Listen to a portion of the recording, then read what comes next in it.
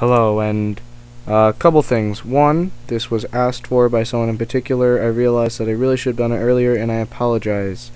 Two, part 6 is going to be re-uploaded after this. I already made it and uploaded it. There was a problem, don't know what it was, but it was rejected, so I'm going to re-upload it. So my game is going to look a little different than yours because I am on step 6, everyone else is on step 5. This is 5.5, which puts in a new, more advanced system for selecting. You don't need any new sprites. All you need is a little bit of code editing. On ship_worker, change global left release. Just hit the change button and switch it to mouse, global left released. It was global left pressed. Change it to global left released.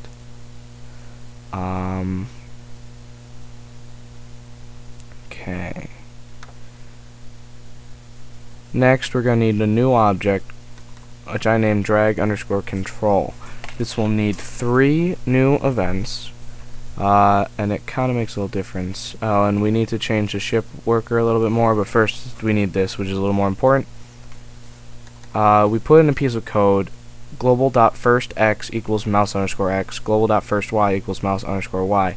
So we're declaring 2 variables on where we click. When we click, it creates 2 variables, a point on the game where we have it, and it's where the mouse is currently, and then we have drag equals 1.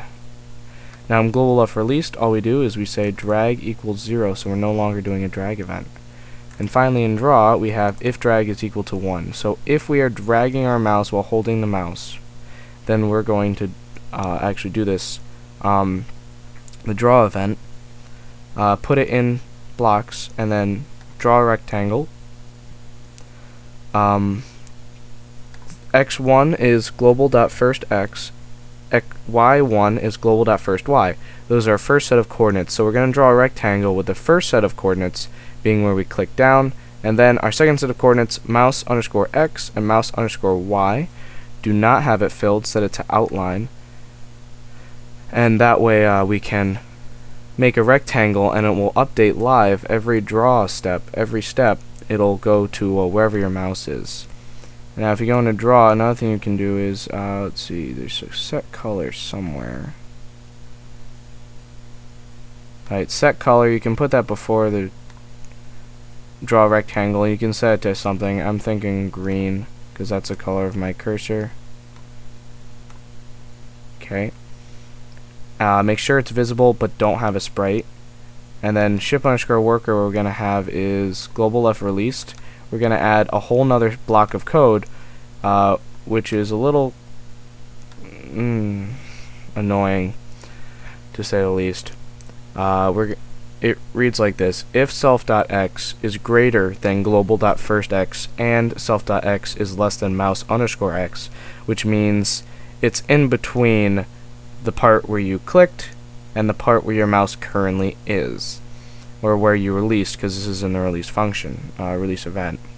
And then within that set of brackets we have the same exact thing but with y. If self.y is greater than global.firstY and self.y is less than mouse_y, then selected equals 1. So now we're selected.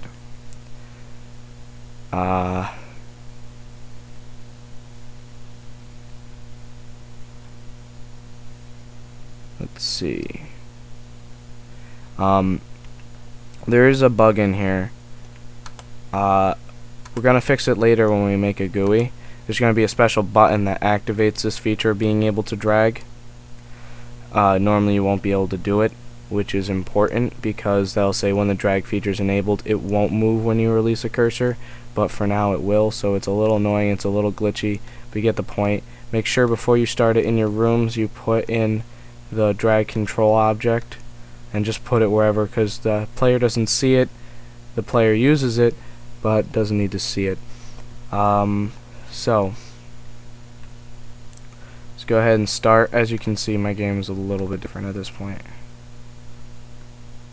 Okay, so we have our object. I'm gonna go ahead and move it over here, and I'm gonna move over here. Creating another one, and we're gonna move it over here, and we have both of them, and now I can create, and it's a green rectangle, and they both get selected, but you can see that first selected one started moving. Now I can deselect them, and I can select one of them. I can deselect that one, I can select one over here. I don't have any more resources.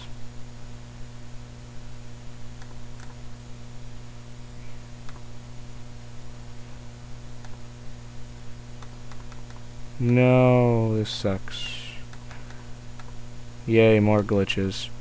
But you get the picture. You create a rectangle, and anything in the rectangle you get selected and can move.